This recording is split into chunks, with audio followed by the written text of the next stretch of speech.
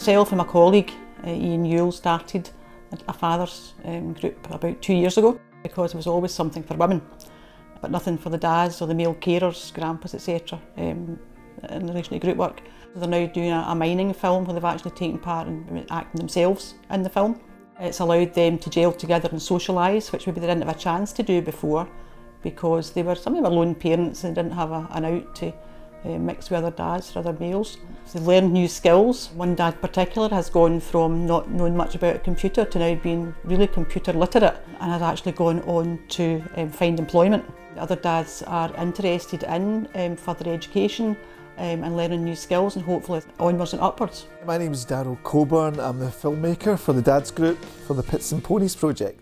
When I came on board at the start, they had a lot of ideas, so too many ideas I think. I had to kind of rein them in and sort of like pick one because they did a course before that on animation, so I think they were initially veering towards kind of more animation and then they kind of reined it into this sort of documentary type it is, and we get everybody to get involved in different aspects. So we had Chris doing interviewing and I think they all did like a bits of acting, got involved in every sort of day and every bit of the production, and even towards the end of the editing, even though they weren't editing it themselves, well, I'd like get a rough cut and then get feedback from them and then maybe make changes. So right from the start to the end, they were all involved in some way or another. Everybody gathered around the table in meetings and we'd all have our say about what we want to do, and everybody have different ideas.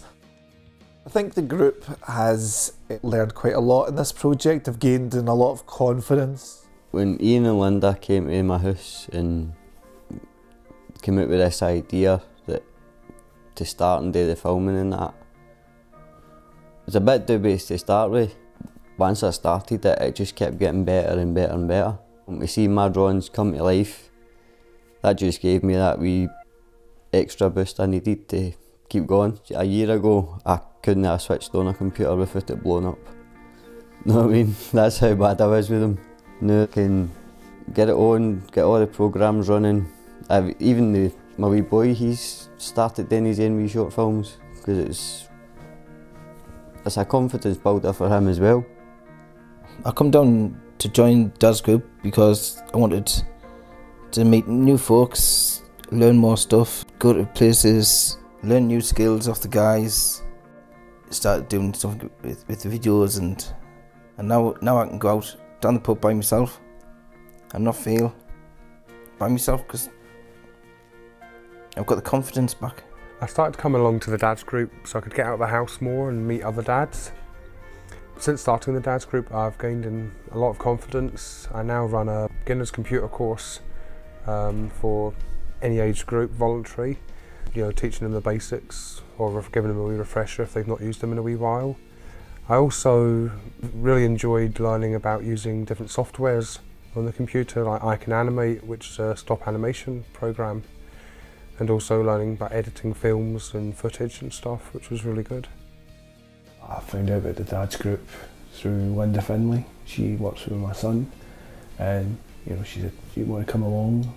We don't know what we'll be doing yet, but you know, it could be interesting." And I thought, yeah, I'd quite like to give that a go. I mean, planning was a big part of it, and then there was all the other bit, you know, all the bits round about it, with having to talk about it with folk, and you know, if we were when we were showing it off, you know, we all had to kind of stand up and give a wee bit of a speech, and that was a new thing for me. I've not done that too often.